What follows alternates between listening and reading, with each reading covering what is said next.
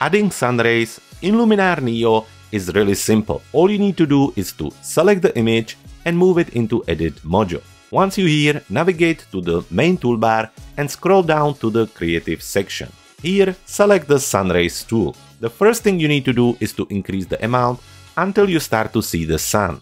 After that, click on Place Sun Center. You will get the white dot, which you can now drag around the image to adjust the position of the sun. Once you finish, you can now adjust the overall look, you can adjust the sun rays length, and also adjust the penetration of the sun ray.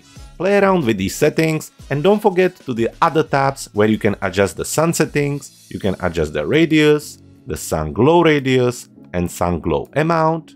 You can also adjust the rays, you can adjust the number of the sun rays, and then you can randomize them around. In the warmth section, you can adjust the warmth of the actual sun and also the sun